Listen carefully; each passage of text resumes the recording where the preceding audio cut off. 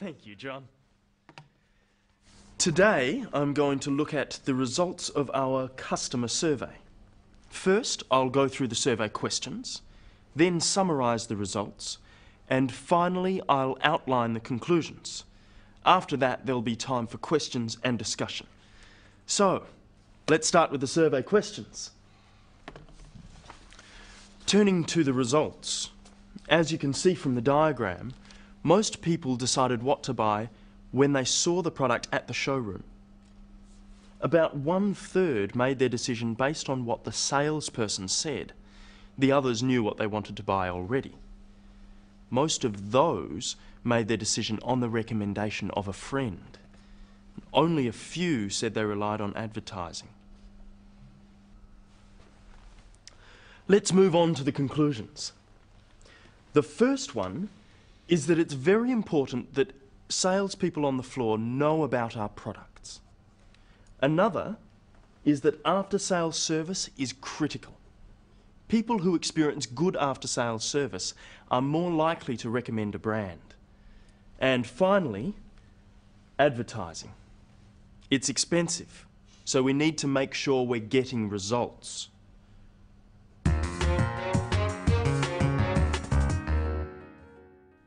In today's program, we look again at a presentation. Tan is presenting the results of a survey. Let's see how he does it. How does Tan start his presentation? Today, I'm going to look at the results of our customer survey. When giving a presentation, it's important to state clearly what you are going to talk about at the beginning. What is your topic? For this, Tan uses the future tense, I'm going to. He could also have said, I will. And instead of look at, he could have used other words, examine, analyze, review, discuss. After introducing the topic, what does Tan do next? First, I'll go through the survey questions, then summarise the results, and finally, I'll outline the conclusions. After that, there'll be time for questions and discussion. Tan outlines the structure of his presentation. There were 3 parts. Notice how he signals this by using sequencing words. First, then, and finally.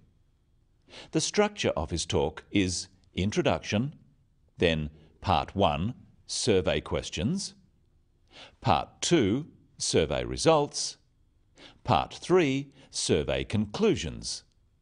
There's one more sequencing signal in his introduction. Did you hear it?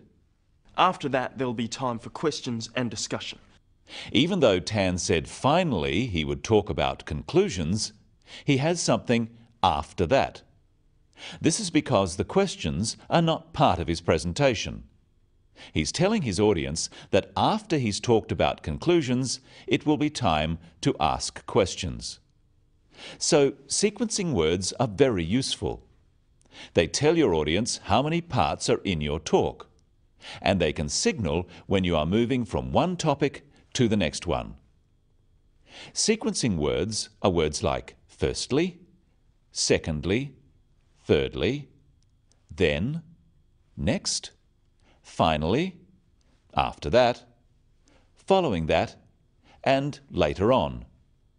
Another type of signal can be used to show you are moving from one part of your talk to another. Here are 3 that Tan uses. Practice them with him. So, let's start with the questions. Turning to the results, let's move on to the conclusions.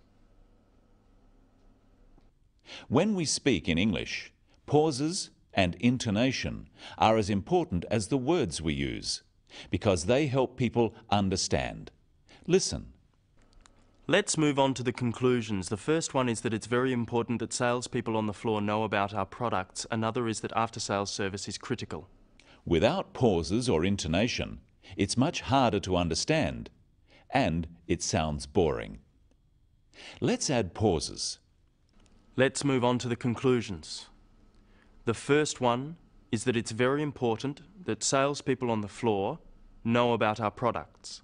Another is that after-sales service is critical. Pauses should come between sentences, here. But you'll notice small pauses in the middle of sentences, after phrases. These help the listener to follow what is being said. Now we add intonation and stress. Let's move on to the conclusions. The first one is that it's very important that salespeople on the floor know about our products.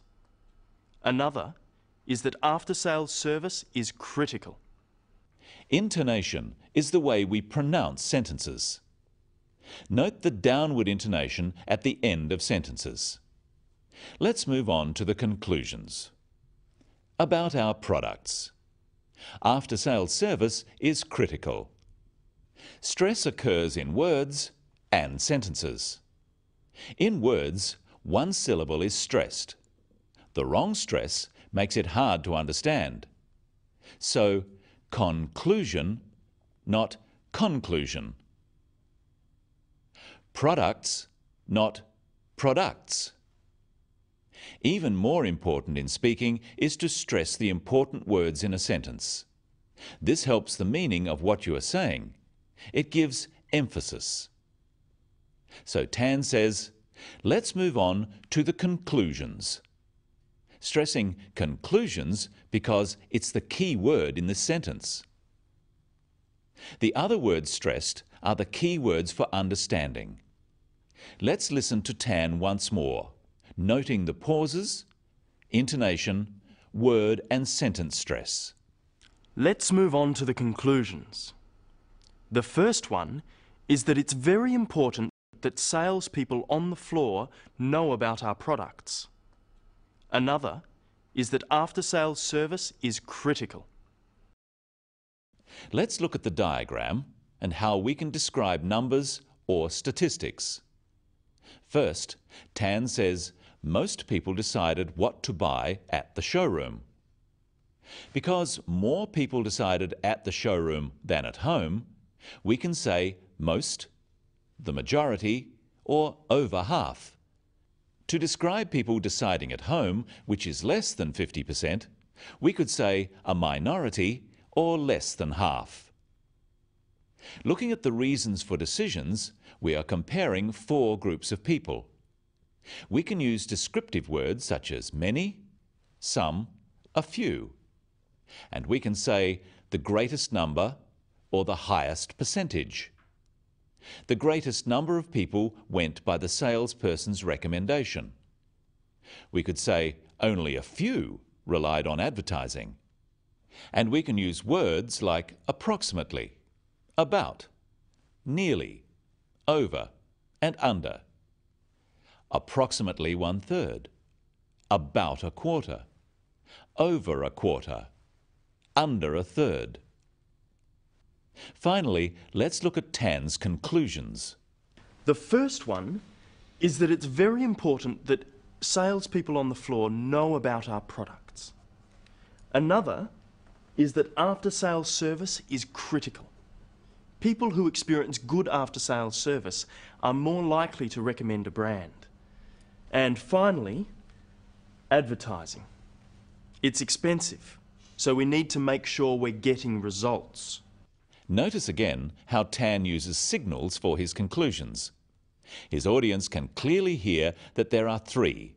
He says, the first one, another, and finally.